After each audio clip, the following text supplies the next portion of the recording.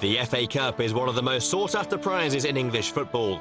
Between them, Everton and Chelsea have lifted the famous trophy 9 times, and this year's final is their last chance for silverware.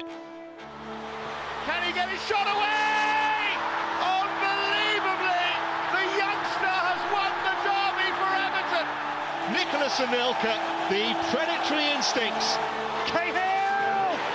15 minutes to go, and that could have put Everton through to the quarterfinals.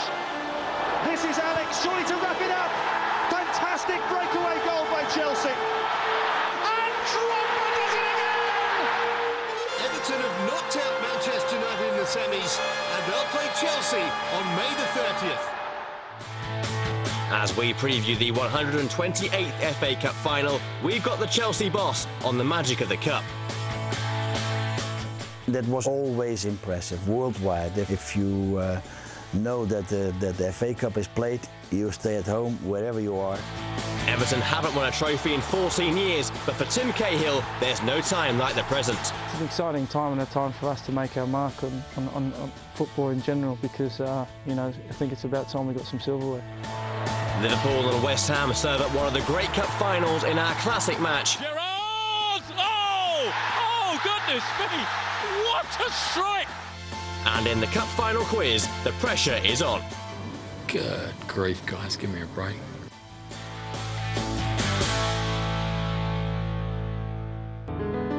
It's been 2 long years since Chelsea last enjoyed success.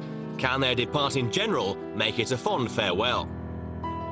The FA Cup final will bring the curtain down on Guus Hiddink's brief reign as Chelsea manager.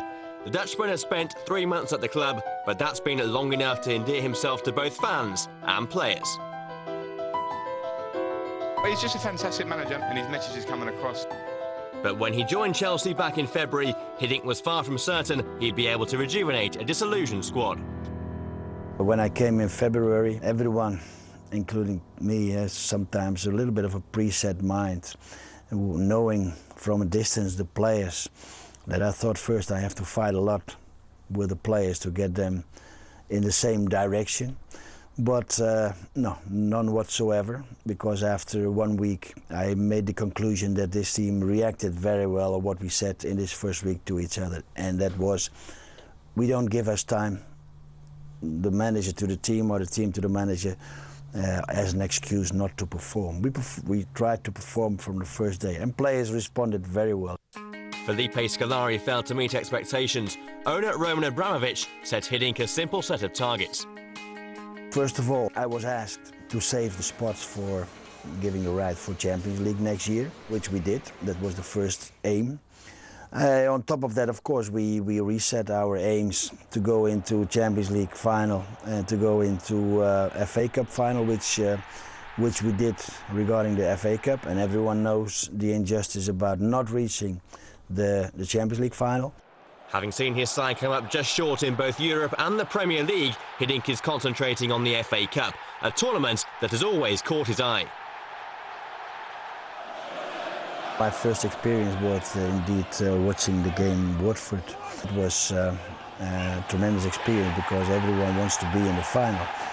And even before many years, I followed also the FA Cup finals on this May Saturday.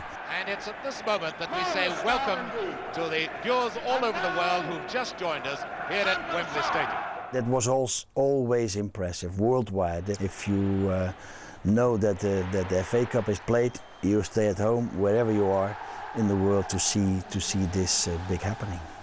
Now Everton awaits, along with Tim Cahill, a player Hiddink knows only too well, having coached the Australian national team to the 2006 World Cup. Skillful player, very brave player, not being the tallest player, always dangerous in the box. So we have to keep an eye on him very carefully. And Everton are through to the FA Cup final. I think Everton is a very decent team. They are not just physical. It's a team who can play very good football. But whatever the result, Hiddink will walk away from Chelsea with his head held high. I try to bring my knowledge and my spirit, hopefully, and experience a bit into the club, and the others can judge if it was fruitful, yes or no. But for me, I think I got a good response of everyone in this club, and I challenged people within the players group and outside the players group, and everyone responded, and that gives me personally a big satisfaction.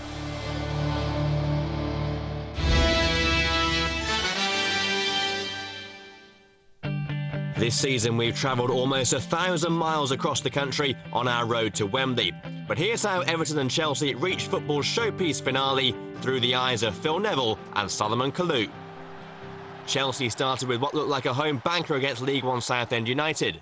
That's the moment where we wasn't not playing so well, Chelsea, and we pull out 1-1. I score the first goal, and they come back in the last minute.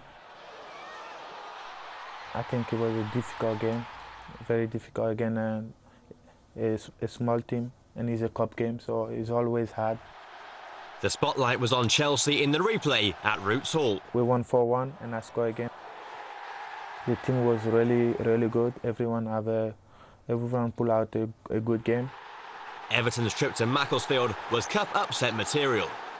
A real banana skin. For me, it was like going back to the real roots of football. And it was a real tough game. They absolutely they battered us for periods in the game, and you know, we managed to get a goal just before half-time through Leon Osman. It was a real eye-opener for a lot of the, particularly the foreign young lads, and it was a great occasion for Macclesfield, and they could have been proud of the way that they played. In round 4, Championship side Ipswich Town came to Stamford Bridge. We didn't start so well.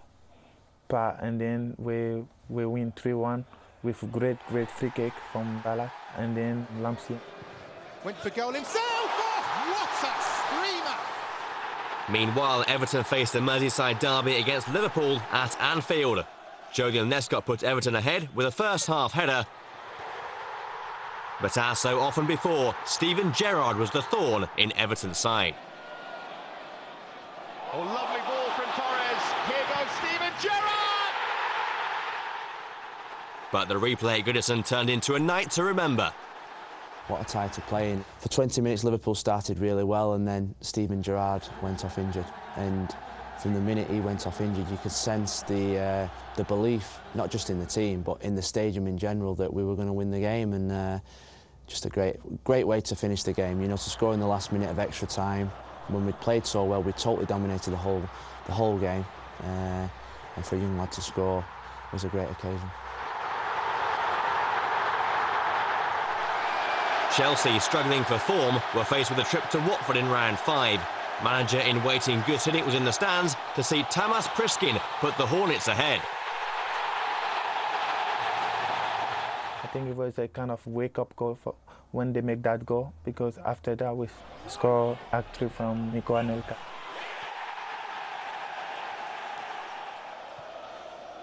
And I make an assist for him for the third goal.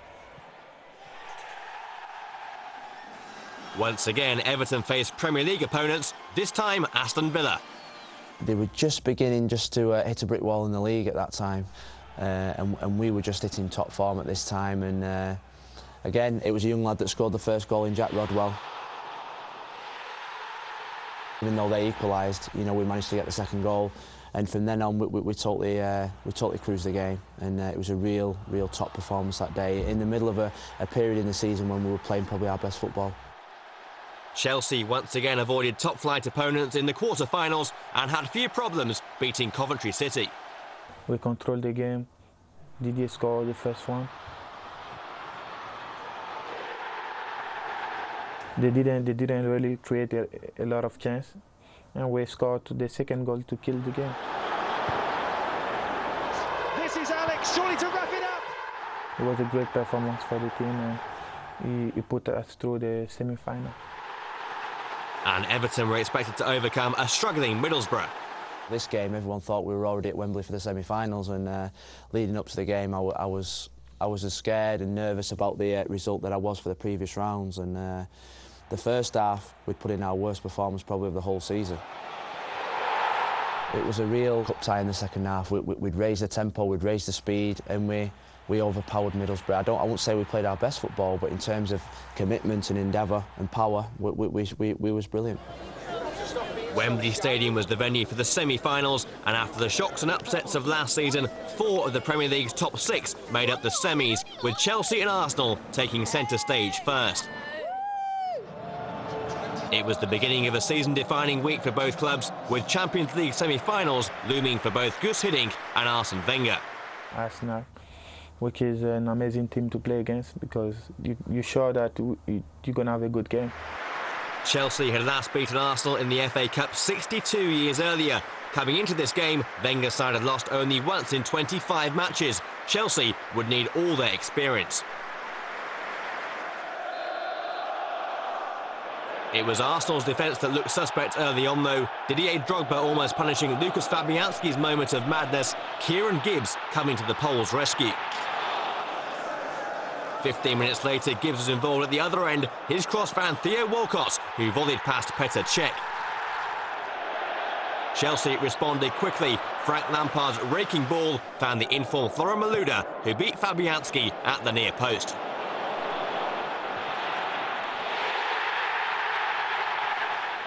Chelsea were on top. Abu Diaby was outmuscled by Nicolas Anelka, who went so close. In the second half, both teams were lacking cutting edge in front of goal, and it appeared extra time would be needed to pick a winner. We have an experienced team. We know how to wait, and I came on from 85 minutes. As soon as I came on, Didier scored the goal. The Ivorian pounced on more hesitant defending and put the Blues into the final.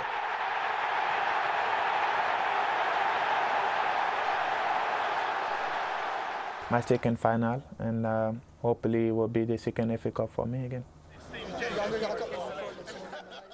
The next day it was North West affair as Manchester United and Everton came to London. We're gonna win this! Deep down with the cup run we had, I just knew we was going to draw Man United, and obviously we drew Man United. It was at Wembley, it was a semi-final, unbelievable occasion.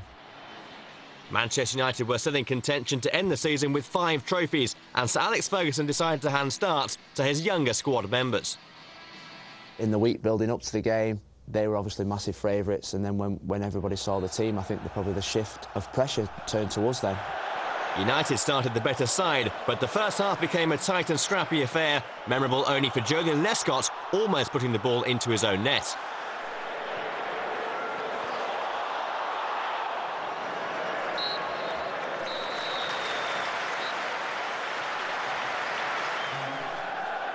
The teams went in at half-time goalless, but after the break things improved. Tim Cahill testing Ben Foster. Then Danny Welbeck looked to have been fouled by Phil Jagielka. Mike Riley waved away claims for a penalty, sparking fury from Ferguson. With neither side able to break the deadlock, the game went to penalties. We never win when we take penalties. We've got a goalkeeper in the previous 2 seasons has never saved a penalty, so you think to yourself, dear me, the odds are stacked against us. Everton's go-to man Cahill was shocked to see his fly over the bar. But Dimitar Berbatov and Rio Ferdinand missed successive penalties to turn the tide in the favour of the Toffees.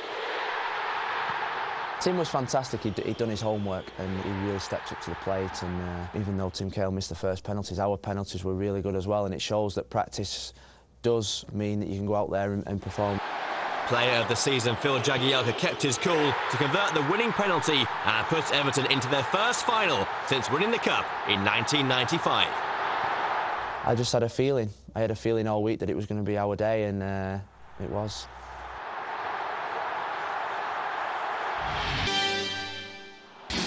Still to come, Tim Cahill's got 1 runners-up medal. He doesn't want another. I was fortunate enough to play in the final with Millwall and get the losers medal, and this hopefully will be the time that I get a winners medal. And we've got a classic cup final between Liverpool and West Ham. In comes Gerrard!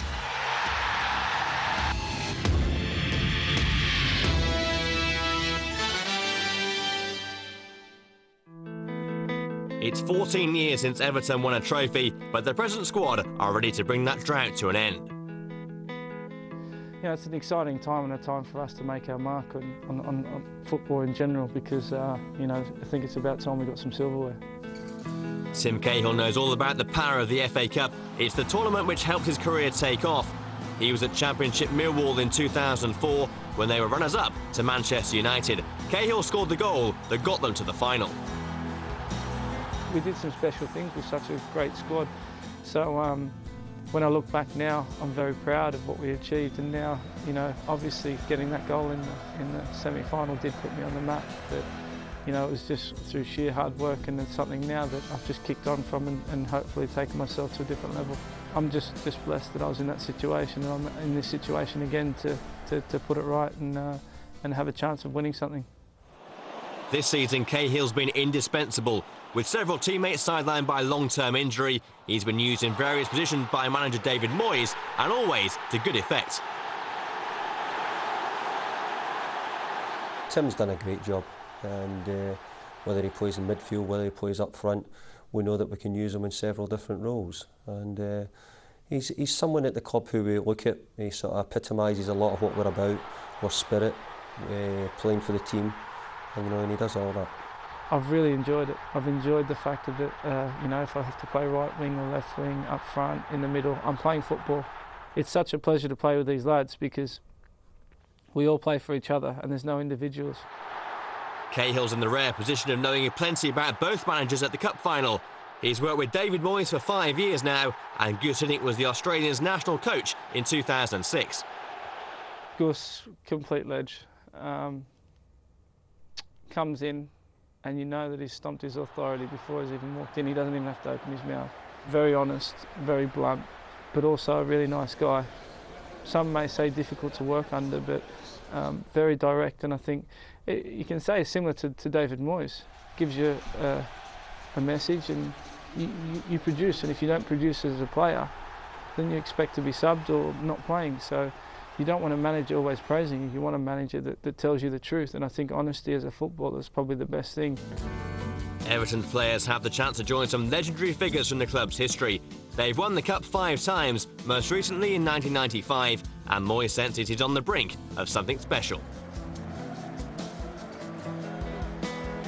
I wouldn't say it's been overdue, but it's been coming, and you know, I think that there's a point now where we're due to win something, and it won't just be this one, it'll be ones to come as well. You know, we're not just going to compete in this FA Cup final and then let it all sort of dribble away. We're going to try and keep it going, and we're going to try and look to the future and hopefully have many more of them. We've played some massive games leading up to this FA Cup final, and not one player's been rested. Not one player's pulled out of a tackle, and not one player's even thought about the FA Cup final. And I think that is the key to being winners. That's the key to trying to win something. The big thing is the group of players we've got, the stability we've got within the club. The players who we've got know how it works. I think if I wasn't there, they would know exactly what they have to do. So if I don't turn up at Wembley, I'm still very confident they can go out and do a really good job. This is the time. You know, we've got a lot of big players in this team. I think we set high standards of ourselves to try and produce the highest levels we can throughout a season with such a small squad and such small funds. But you know, if we want to start achieving things and making things happen, then this is it. And for myself personally, I was fortunate enough to play in a final with Millwall and get a losers medal, and this hopefully will be the time that I get a winners medal.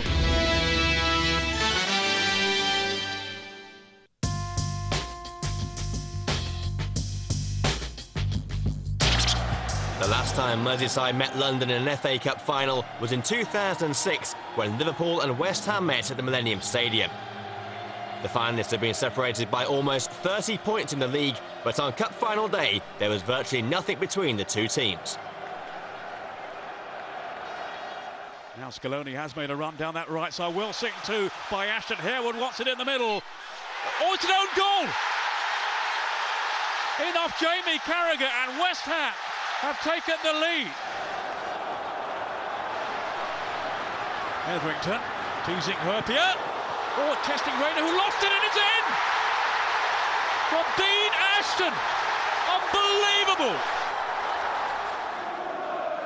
Gerrard.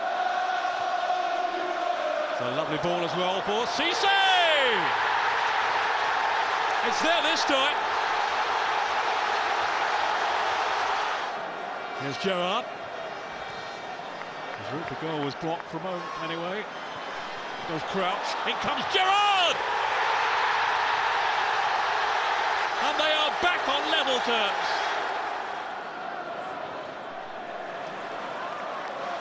Now Konchesky lending his support down the left. Oh, it's in! Paul Konchesky! And back on West Ham throats again. That's Risa. Tossed it towards Morientes. And then Gerrard! Oh! Oh, goodness me! What a strike from Steven Gerrard! I told you, don't write them off. Captain Fantastical. At fault for 2 of West Ham's 3 goals, it had been a match to forget for Pepe Reina. But in extra time, the Spanish goalkeeper excelled himself, somehow keeping out Marlon Harewood's header. And so for the second successive year, the cup final went to penalty shootout. Hamann against Hislop and scores eventually. Bobby Zamora, oh, he saved it!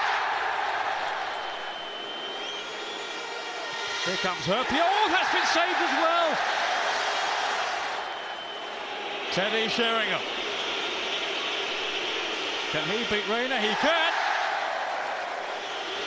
Eyes staring, focused, and he scores. Konchesky. Reina again.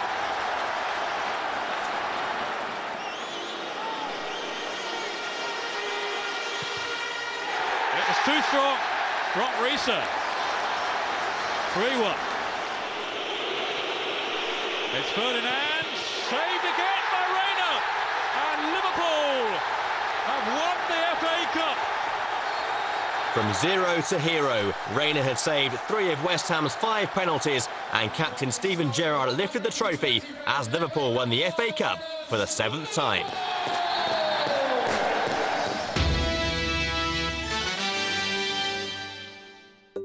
We wrap things up with our cup final quiz. In the Everton corner we have Phil Neville and Tim Cahill. Opposing them is Chelsea's assistant coach, Ray Wilkins.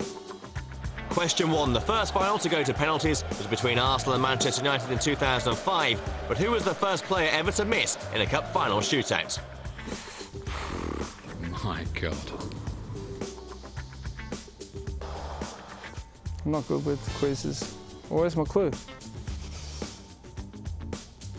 I think. I'm going to go Rio Ferdinand. I think it was Paul Scholes. Not Scholesy, is it? Scholesy. Did he miss a penalty? Yes, he did, Tim. It was Paul Scholes who saw his penalty brilliantly saved by Jens Lehmann. Wow, he doesn't normally miss, does he? Question 2. How many cup finals did Everton get to during the 1980s? Oh, my God. I know they got to the 85 final, because I think United beat them 1-0, Norman Whiteside. I think it was 2. 2? 3. You're all wrong. 4 is the correct answer. Everton were finalists in 84, 85, 86 and 89, but only lifted the trophy when they beat Everton in 84. 4, good grief, I do apologise. Chelsea have had plenty of FA Cup success recently, but which former Blues player won the Cup in the 80s, the 90s and this decade? Ooh. First person that springs to mind is Glenn Hoddle, but I don't think he played in the 90s. Good grief, guys, give me a break. 80s. Dear me. Probably be on there. Wisey. Wisey. Dennis Wise. Correct. Dennis Wise was part of Wimbledon's crazy gang in 1988 and then twice captained Chelsea to victory in 97 and later in 2000. Question 4. Who was the first player to miss a penalty in a Wembley FA Cup final? First player. Was he a striker or was he a defender? John Aldridge. John Aldridge? Need a clue. No clues, Tim. It was Liverpool's John Aldridge, whose penalty was saved by Wimbledon's Dave Besant. John Aldridge. Of course I remember John Aldridge. I know him, but I was young. And finally, which clubs won the FA Cup more times, Chelsea or Everton? Everton. Chelsea. Everton. The answer is Everton, who won the Cup on 5 occasions. Chelsea are 1 behind. So the final scores, Ray with 2 points. Tim has 3 points. But our winner with 4 out of 5 is Phil Neville. So as another FA Cup comes to its conclusion, there's just time to look back at some of the more memorable moments from this season's competition. Let's hope the 128th Cup final is a classic. Thanks for watching and goodbye.